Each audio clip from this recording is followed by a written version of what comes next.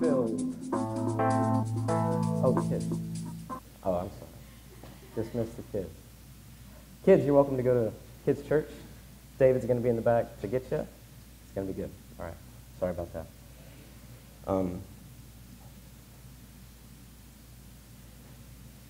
This past week has been one filled with the shedding of innocent blood.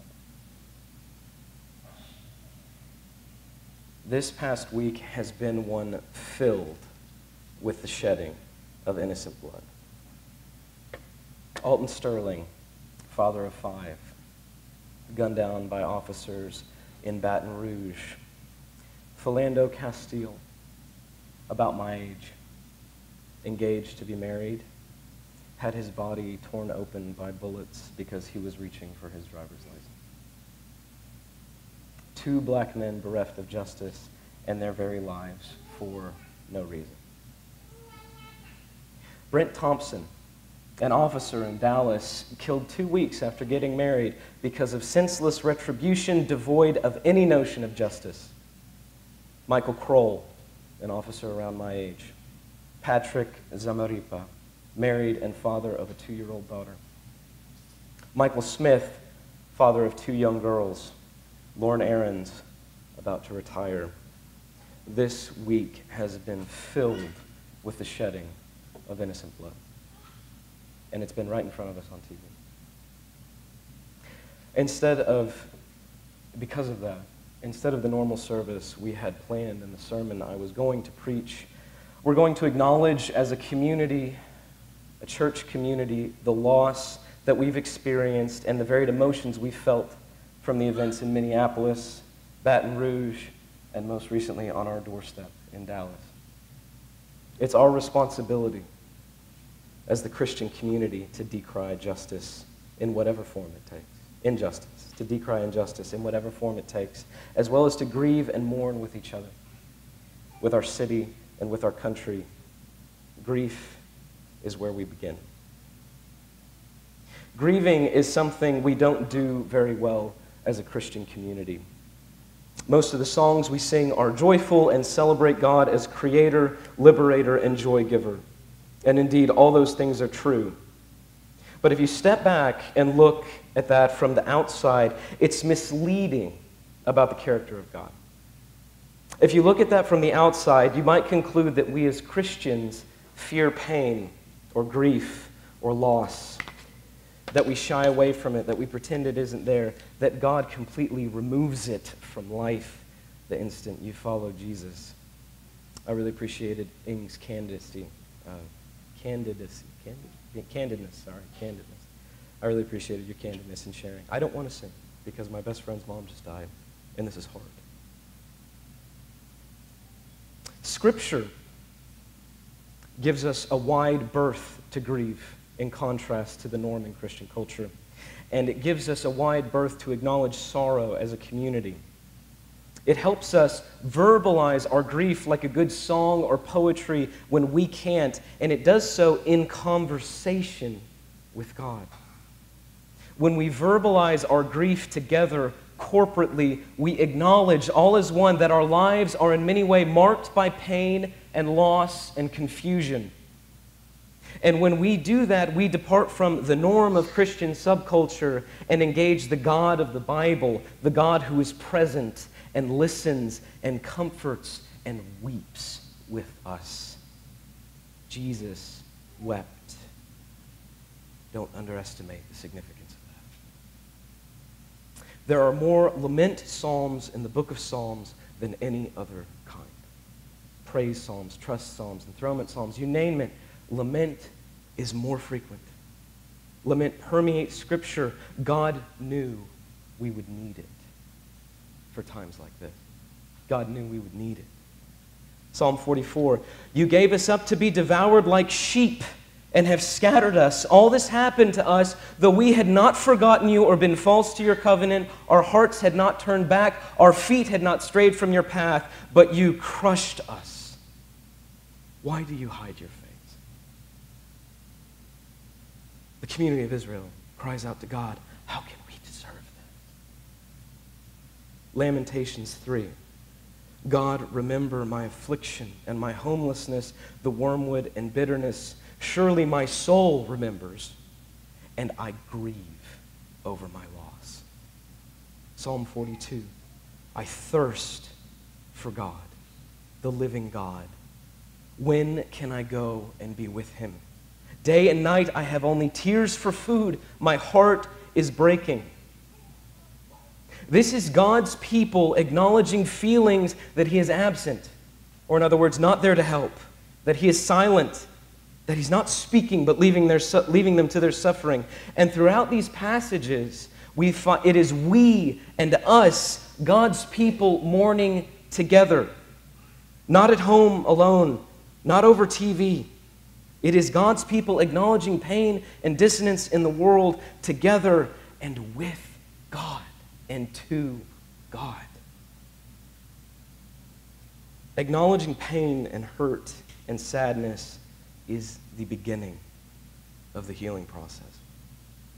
We have to do it. We have to verbalize our pain, our suffering, before we can begin to take steps forward. And this morning, I want you to know from these passages in this section that we can and must shed tears together. We can grieve together. We can acknowledge here on Sunday morning that America and Dallas are not safe or whole or peaceful, nor are our lives, and it grieves us. And we can weep to God and with God. We can worship God in grief, hands raised and lips honest. Because what happened this week has filled us with sorrow. Racism, hate, and cold-blooded murder and revenge. And it happened in our town. We are a family united by something more powerful than any other force imaginable. God himself.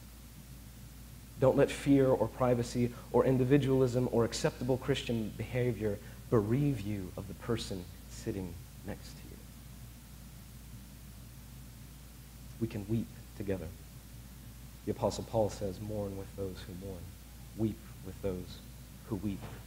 And right now, the black community is grieving the loss of 2 innocent men killed because of the color of their skin, and we weep with them. The Dallas Police Department was brutally attacked, and we weep with them. Jesus said to his followers, blessed are those who mourn, for they will be comforted. Take about 5 minutes, maybe 3, to verbalize your sorrow and confusion before God. You can do it by yourself, or if you'd like to pray with someone else, please do. I want to give us some space this morning to pray and acknowledge. If you have experienced sorrow, grief, anguish from this, let's pray to God. So, take some time. Let's pray.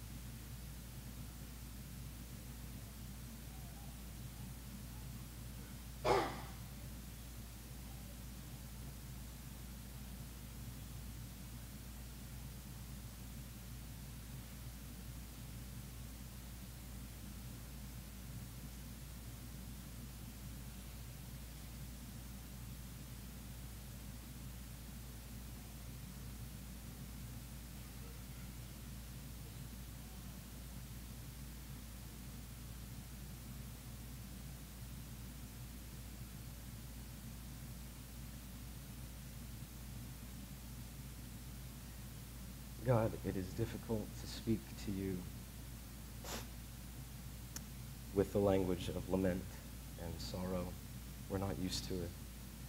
But we come to you now and bring our sorrow to you. we're looking at it on television, murder, and it happened in our town. And it's not okay. And it pains us and it grieves us. Would you be with us in our grief, in our mourning? Holy Spirit, guide us. Guide our hearts. Thank you for being the God who weeps with us. Jesus. Amen. Grief may be something that we felt. But I think as we watched death unfold this week, we saw again that something is terribly, terribly wrong in our country. Racial injustice was put on cruel display before us as a nation.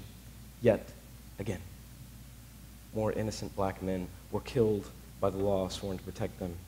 And in our city, senseless retaliation and hatred ended 5 innocent lives. Anger is an appropriate emotion. We can feel angry about these gross injustices and the fact that this has been happening for a long time and far too often. Lest we forget Trayvon Martin, Freddie Gray, Tamir Rice, Michael Brown, philandocastile, Jamar Clark, Eric Garner, Alton Sterling. Murder is the killing of the innocent.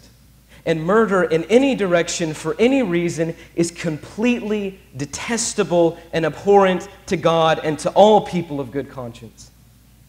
It is in fact the first law God gives in all of Scripture. After the flood, he tells Noah in Genesis 9, "Whoever sheds a man's blood, by man shall his blood be shed, because in the image of God did God make mankind." Humanity is sacred to God. Every single human. And the protection of innocent life is the foundation, it's the beginning. God starts there before anywhere else in Genesis 9. And this week was filled with the shedding of innocent blood. And we are right to be angry because God established justice and equity, and He demands it of His people, He demands it of His followers, He demands it of the world. Listen to Psalm 82. God takes His stand in the congregation. He judges in the midst of the rulers. How long will you judge in favor of the unjust and acquit in court those who do wrong? Judge in favor of the powerless and the orphan, the oppressed and the poor man. Declare in the right. Save the powerless and needy out of the hand of the wicked. Rescue them. Deuteronomy 10. The Lord your God is the God of gods and Lord of lords, the great, the mighty, and the awesome God who does not show partiality or take a bribe. He executes justice for the orphan, the widow, and shows His love for the alien by giving him food and clothing. Humanity, humans, are sacred to God, and He demands that all humans be treated with justice and equality. That's what this is about. Why would He mention the powerless, the orphan, the oppressed, the poor, the widows, the foreigners? Why does this come up again and again and again? It's because in Israel's society, those were the people who were consistently taken advantage of, did not have a voice, and were oppressed by the elite, by the majority, and in the courts. And they were consistently robbed of the just and fair treatment that they deserved as someone created in God's image. God demands justice, fairness. And we cannot turn a blind eye to evil if we confess to follow the God who loves the orphan and the widow and the oppressed and the downtrodden in society. We cannot turn a blind eye to the fact that when you cross I-30 and go south of downtown, public services are worse. Economic and social opportunity and advancement are 20 times harder to achieve. Educational needs are often ignored by the state, and this massive system perpetuates itself generation after generation, and people are still categorized and treated by the color of their skin. Yes, there are still orphans and widows. in our society. And yes, in fact, black lives do matter. For many people, that's an offensive statement to hear.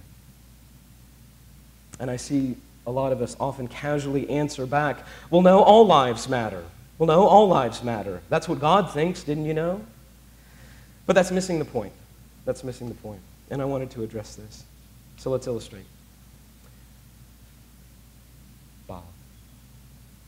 Bob is sitting at a dinner table with 6 friends. Everyone orders their food and everyone orders and the food eventually comes out and everyone gets a plate of food except Bob. Bob says, Bob deserves food. Everyone at the table responds with, everyone deserves food, and continues eating. Although everyone deserves food is a true statement, it does nothing to actually rectify the fact that Bob has no food. In fact, it minimizes the fact that Bob has no food and is an insult to his need. So it's kind of a silly illustration, but I hope it gets the point across that constantly retorting back, all lives matter, and fall back into rank with us and rejoin neutrality is a slap in the face to the pain and hardship so much of the black community is experiencing and has experienced in our nation. Saying Black Lives Matter is not some statement of superiority. It is a cry of pain. We're in pain. We're suffering. Justice is miscarried. We can't be neutral and hunky-dory when our sons are being killed, when our children don't get proper education, when we as parents have to have when you encounter a policeman talk with our kids, because there's a real chance they might get shot or arrested for being suspicious. If you watch the news at all, you know these things are happening. Cell phone cameras are shining a light on the darkest corners of our country and our city. And the black community is crying out for justice. It is verbalizing pain, hurt, and systemic oppression. And it's terrifying to me that in 2016, something so self-evident as Black Lives Matter has to be said in the first place. Look at it this way, if maybe you're still not convinced. If we're constantly firing back at people with all lives matter, all lives matter, all lives matter, it's like if you went to someone to tell them that you're hurting and you need help and you need someone. You say, my husband and I are on the brink of divorce, I can't handle it. Or I have cancer and I don't know if I'm going to live. And they respond, well, you know, divorce is common. I don't know why you're talking about this. Or, well, you're not the only person in the world to get cancer. Please get over yourself and fall into rest. Everybody gets cancer. Okay, but I have cancer.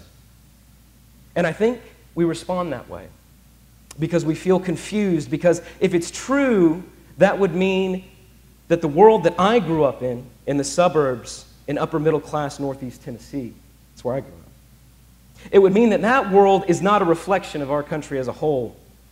Or we feel accused because we know that white, black, Asian, or Latino, many of us are part of that cultural majority. And so ultimately we feel defensive. I felt it too.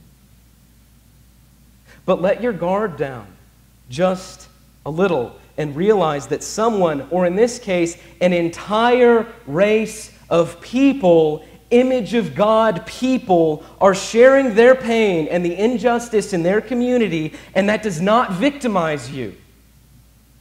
That does not victimize me for them to share their pain. They are the victims. How dare we lessen that for the sake of political correctness or avoiding an uncomfortable feeling?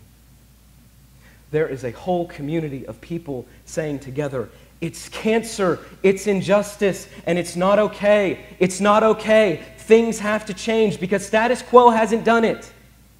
Welcome to your calling, church. We were right to be angry at the senseless murder this week. God demands justice. God's people crave justice. This is nearness to God. Micah 6. He has told you, O human, what is good, and this is what he requires of you, to do what is right, to love mercy, and to walk humbly with your God, fear the Lord if you are wise. Amos 5, hate evil and love what is good. Turn your courts into true halls of justice. Let justice roll down like waters and righteousness like an ever-flowing river. And what does Jesus say? Blessed are those who hunger and thirst for justice. Did you know righteousness and justice are synonyms in the Bible? They're used interchangeably all the time. Maybe that'll change your perspective. Blessed are those who hunger and thirst for justice. God is justice. God demands justice, and therefore God's people crave justice. Loft, my brothers and sisters, this has to define who we are as a community. We have to work. We have to be active. We have to be intentional. We have to ensure that justice for all really means justice for all. It is our responsibility, it is our calling, it is our purpose on this earth to expand God's rule and reign. Or as we more often say, God's kingdom. That kingdom is more than just Jesus died for your sins. True and glorious that is. It is more than that. It is a whole system of life and justice and love and unity, all under the God who delivers the oppressed and is fervent for justice among mankind. And so we pray, your kingdom come, your will be done on earth as it is in heaven. I've heard the complaint that when we talk about justice in churches, it's often non-specific. There's not a lot of practical steps given, right? So I want to give you a few practical steps, introductory steps, to engage this issue and be a voice and a light. First, verbalize injustice. Verbalize injustice. Give it a voice. Give it words. Words, not just thoughts. Give it words. Oppression can be a very lonely existence. And when the majority of people either don't verbalize or acknowledge your suffering or outright deny it, you and your community become an island. Verbalizing injustice builds a bridge to that island. And when we all start to do it, we don't just connect individuals, we bridge communities and continents. That is a very tangible step toward unity. Stand up for the rights of the oppressed everywhere and have the courage to verbalize that systemic injustice does exist in America. It does exist in America. You may have some people get angry with you. I can guarantee not everybody in this room is happy about what I'm saying right now. But I hope from the truths of Scripture, you've seen that this is true. But for those who are truly suffering, what you will say will mean the world to them. And that matters. Second, start interacting on a meaningful level with your brown neighbors and coworkers and brothers and sisters in Christ. Have meals, have conversation, and here's the key, listen with empathy. Cultivate the art of removing your agenda from a conversation, your political views, your life experiences, and become enveloped in what the person across from you is saying. Try to see through their eyes and experiences. You may not be able to relate to their struggles, the struggles of the black community in America in this example, but you will begin to understand, to see, to perceive what it's like, and your world will open up, and all of a sudden, I'm not in Northeast Tennessee anymore. This is a foundational skill for creating unity in any context, not just across racial lines. Any context. Listen with empathy. Begin to practice this in your life, and you will have the eyes of Jesus more and more toward every human on this planet. Every human on this planet. Finally, I would encourage you to not be afraid to get involved politically. Engage school districts.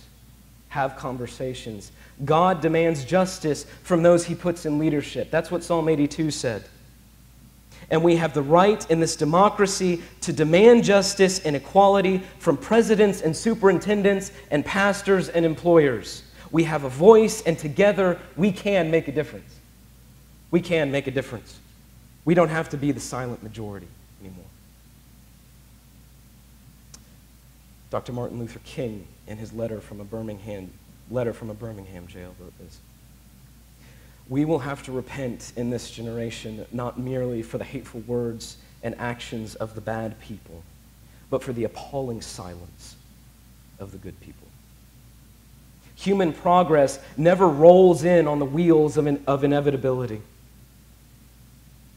Human progress, did you catch that? Never rolls in on the wheels of inevitability. It comes through the tireless efforts of men willing to be co-workers with God. And without this hard work, time itself becomes an ally of the forces of social stagnation. We must use time creatively in the knowledge that the time is always ripe to do right. If you've never read that letter, I encourage you to. I think you'll walk away from it changed. In closing this section, I'm going to read a prayer called Martin Luther King from a book entitled Prayers for Privileged People. And after that, Sam is going to come up and lead the next two sections, the final two sections. Will you pray with me? Some of us are old enough to remember the balcony in Memphis, the sanitation workers' strike, the shot that broke flesh, the loss of Martin. And then the mule-drawn wagon and the funeral and the riots, the violence, the fear, and the failure. All of us know the crowd in D.C. and I Have a Dream, the Birmingham jail, the broad stream of violence, and his steadfast nonviolence in Albany, Skokie, and Selma. All of us know his awesome, daring speech, his bravery, his hope, and his generative word. And we know the relentlessness of our government in pursuit of him, and the endless surveillance and harassment of this drum major for justice. At this distance, we have little access to know how it was then, concerning ambiguity and fear and reluctance and violence and injustice. We do not doubt that you have persisted, even beyond Martin's passion, even beyond his brilliance, even beyond his fidelity and his loss. We do not doubt that through him and beyond him, you, holy God of the prophets, are still pledged to justice and peace and liberty for all. We remember Martin in gratitude, and we pledge amid our stressed ambiguities to dream as he did, to walk as he walked, and to talk the talk of your coming kingdom. We pledge, so sure that your truth will not stop its march until your will is done. Say two things right from the beginning. Number one, if you're in a minority here, if you come from a minority community that's not African American, like myself, you might have heard numerous times, why do you care? Why does this matter for you? And aside from all the obvious reasons that everyone is created in the image of God, can I remind you that the main reason that you are here is because our African American brothers and sisters suffered, and they fought, and they died, so that you and I can have freedom in this nation, that we can vote, that we can live in peace, that we could work here, because they suffered through it. They fought for civil rights. And so when your parents tell you, or your family members tell you this doesn't matter for you, that this is a black issue, it's not. So push back, remind them that we're here because they suffered and they lived for us. Number two, let me encourage you. There are 3 in our community that work in various police departments in our city. We've got Josh that works at Louisville PD, Alvin that works in Collin County PD, and Jason, I don't know if you guys have met Jason, but he's been here the last several weeks. He actually works at Dallas PD, and he has lost 5 of his brothers. They grieve. even in our own community, they grieve. Every day they wake up. Every day they say goodbye to their wives or their family members, not knowing if they will come back home. And so, pray for each other. Pray for these three, specifically, as they are having a hard time processing this. They are struggling. I've spoken with all three this week. They are really struggling in how to process this. Pray for their families. This is difficult for them. I want to read a passage from Isaiah 40. I believe it's going to be behind me. It says, "Comfort, comfort my people, says your God. Speak tenderly to Jerusalem. Cry to her that her warfare is ended, that her iniquity is pardoned, that she has received from the Lord's hand double for all her sins. A voice cries in the wilderness, prepare the way of the Lord. Make straight in the desert a highway for our God. Every valley shall be lifted up, and every mountain and hill shall be made low. The uneven ground shall become level, the rough places a plain, and the glory of the Lord shall be revealed, and all flesh shall see it together, for the mouth of the Lord has spoken." A voice says, "Cry." And I said, "What shall I cry?" All flesh is grass, and all its beauty is like the flower of the field. The grass withers, the flower fades when the breath of the Lord blows on it.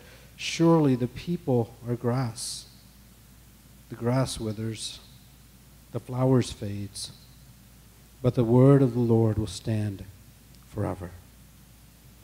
Go on up to a high mountain, O Zion, herald of good news. Lift up your voice with strength, O Jerusalem, herald of good news. Lift it up, fear not. Say to the cities of Judah, behold your God. Behold, the Lord God comes with might, and his arm rules for them. Behold, his reward is with him, and his recompense before him. Comfort, comfort my people, says your God. This is the call of God that he issues to the prophet Isaiah in the midst of a people that are living in exile, in bondage. No more indictment of idolatry, no more rebuke for ignoring widows and orphans, no more calls for repentance. There was a time for that, but now is the call to comfort. Comfort, comfort my people, says your God. Speak tenderly to Jerusalem. Tell her that her time is served, that their new day is coming. In the midst of our world of exile, defined by terrorism, born of a dangerous mix of extremism and distorted religion on one end, where in our own nation, mass shootings happen at a rate of more than one per day, where young African American men are being killed as they reach into their glove compartments, and where 5 men who had sworn to protect us are gunned down in the streets of our own city. In that world of exile, surely that is the word that we are called to offer our world: comfort. Comfort my people. A new day is coming. Cry out, preach, tell them. This is what Isaiah is called to do, and that is what we are called to do. Cry out, preach, proclaim the good news. And how does Isaiah respond? He says, what shall I cry? What shall I say? He says, all the people are like grass, dust in the wind, as the old saying goes. You know, I've read this passage numerous times, especially around Advent and Christmas seasons, and every time I've heard the beauty in the word comfort there. But this week when I read it, I saw the cynicism in Isaiah's voice. What shall I cry? What shall I say? What shall we do in a world that has gone crazy? July 7, 2016, 5 police officers dead, 7 injured in the downtown streets of our own city. June 12th, 50 dead, 53 injured at a nightclub in Orlando, Florida. February 25th, 3 dead, 14 injured in Kansas. December 2nd, 14 dead, 21 injured in San Bernardino, California. November 29th of last year, 3 dead, 9 injured in Colorado Springs. October 1st, 9 dead, 9 injured in Roseburg, Oregon. July 16th of last year, 5 dead, 3 wounded in Chattanooga, Tennessee. June 18th of last year, 9 dead as they gathered for a Bible study in Charleston, South Carolina. May 17th of last year, 9 dead, 18 injured in Waco, Texas. So far, just in 2016, as of last night, there have been 7,142 deaths caused by gun violence. That includes 318 children under the age of 11. That includes 1,547 teenagers. That includes 179 mass shootings. 171 officers sworn to protect us have been shot or killed by gunfire. 958 incidents where individuals were shot or killed at the hands of police officers. What shall I cry? Racism? Terrorism? Extremism? Gun violence? Mental illness? Security? Do you hear Isaiah's voice? What shall I cry? And he says, the grass withers, the flowers fade. Surely we are grass, says the prophets. All people seem like grass. For some reason, hearing and seeing what's going on in our community, I kind of know what Isaiah feels like. Don't you? How does God respond? The grass withers. The flowers fade. But the word of our God will stand forever. The word of our God will stand forever. What shall we cry? What shall we preach? What shall we proclaim? The word of our God. And what does the word of our God say in the book of Isaiah? What shall we cry? Isaiah 40 says it this way: have ye not known? Have ye not heard? The Lord is an everlasting God, the creator of the ends of the earth. He does not faint or grow weary. His understanding is unsearchable. He gives power to the faint and strengthens the powerless. Even youths will faint and grow weary. The young will fall exhausted, but those who wait on the Lord shall renew their strength. They shall mount up on wings like eagles. They shall run and not be weary. They shall walk and not faint. What shall we cry? Listen to the words of Isaiah in Isaiah 43. Do not fear, for I have redeemed you. I have called you by name. You are mine. When you pass through the waters, I will be with you, and through the rivers, they will not overwhelm you. When you walk through fire, you shall not be burned, and the flame shall not consume you. For I am the Lord your God, the Holy One of Israel, your Savior. You are precious in my sight, honored, and I love you. What shall I cry? Isaiah 2 says, they shall beat their swords into plowshares, and their spears into pruning hooks. Nation shall not take up their sword against nation. They are not going to study war no longer. What shall I cry? Isaiah 58, loose the bonds of injustice. Let the oppressed go free. Break every yoke. Share your bread with the hungry. Bring the homeless poor into your house. When you see the naked, cover them, and do not hide from your own people. Then your light shall break forth like dawn, and your healing shall spring up quickly. Then you shall call, and the Lord will answer. You shall cry for help, and he will say, here I am. What shall I cry?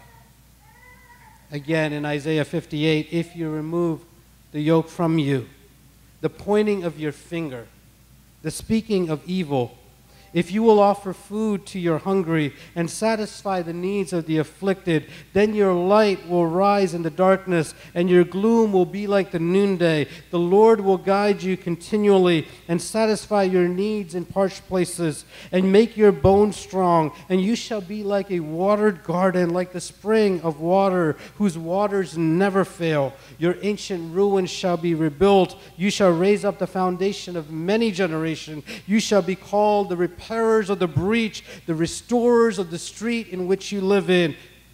That's what we cry. That is what we cry. This is what we are called to proclaim. This is what we are called to embody.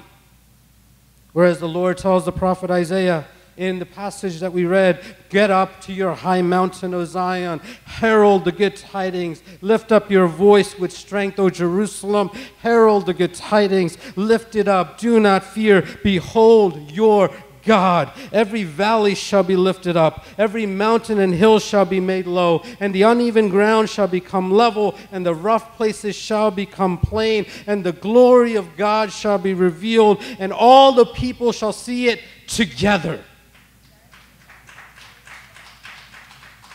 Together. All the people shall see it together. What shall we cry? The grass withers, the flowers fade, but the word of our God endures forever.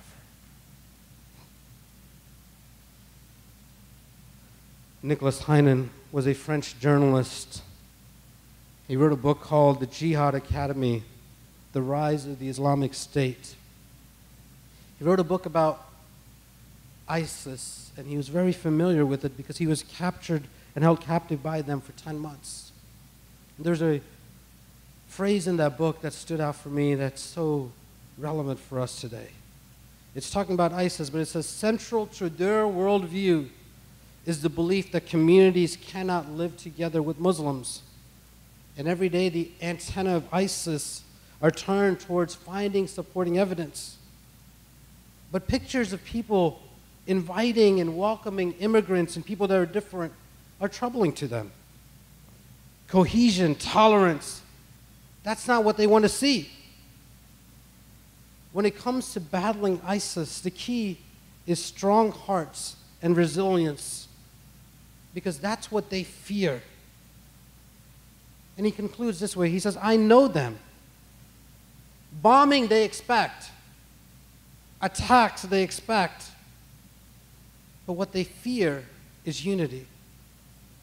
What they fear is a world that Isaiah proclaims, a world where swords are beaten into plowshares, a world where the wolf lies with the lamb, a world where they do not hurt or destroy on all the holy mountains, a world where we, the people of God, are called to proclaim, to preach, to embody the good news of the gospel. Listen, I know this will sound like Pollyanna to some of you, maybe weak to some of you, maybe naive to others, maybe dangerously foolish at worst. Through the eyes of the world, you're probably right. But through the eyes of faith, this is our only hope. It is a way that reveals the truth about life as embodied by Jesus of Nazareth, who by faith we call the Christ, the Messiah, our hope.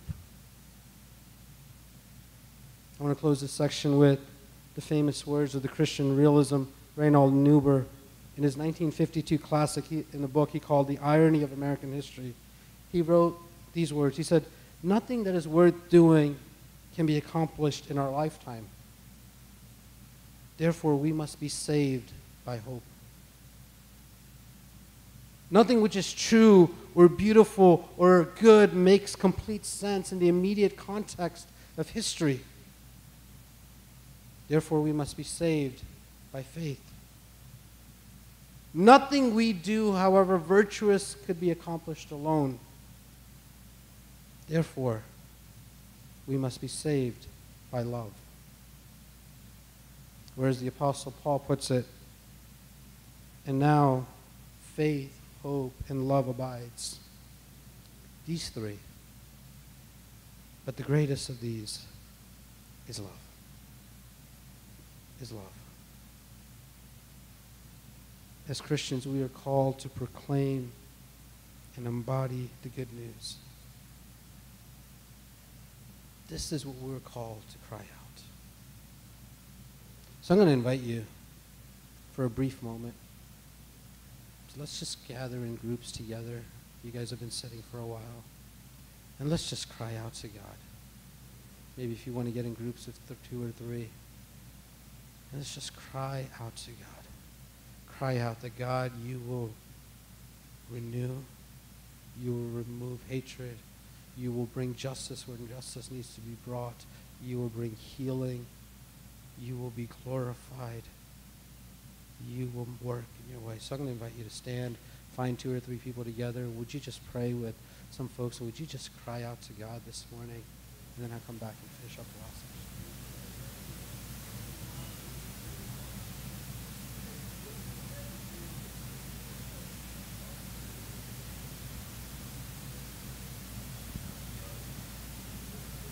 Our Father, this morning we cry out to you. We cry out that you will bring to fruition what your word says.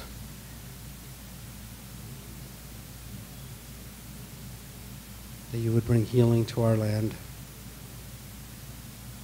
That you would make right everything that's wrong. That the voices of the oppressed would be heard. That those who cry out in grief this morning, that you would hear them and you would minister to them. We cry out to you that you would give us boldness to be proclaimers of your truth. That we would stand for Jesus. That we would stand for what's right.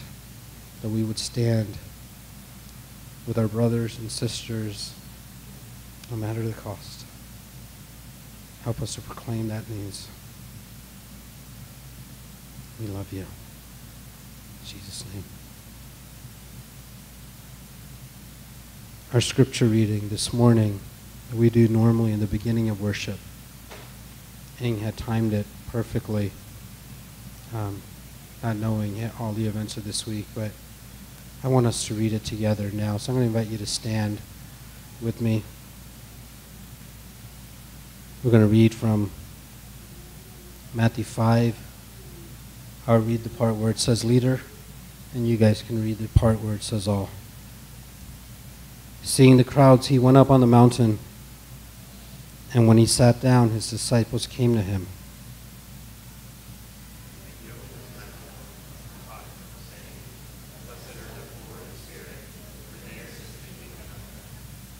Blessed are those who mourn, for they shall be comforted. Blessed are those who hunger and thirst for righteousness, for they shall be satisfied. Blessed are the pure in heart, for they shall see God. And blessed are those who are persecuted for righteousness' sake, for theirs is the kingdom of heaven.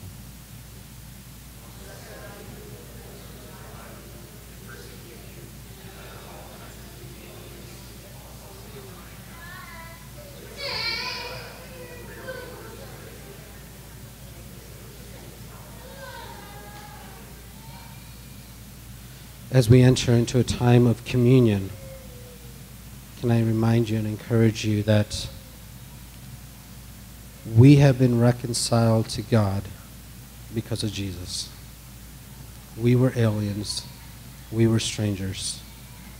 We were oppressed under the bondage of sin. And while we were yet sinners, not because we deserve it, not because somehow or another God looked at us and said, he deserves it, she deserves it, but when we did not deserve it, God sent his Son to die. He stood in our place, gave his life. And because he died for us, because we have received him as our Savior, because he lives inside of us. The rest of the Sermon on the Mount says that you are to be a salt and light, a city on a hill.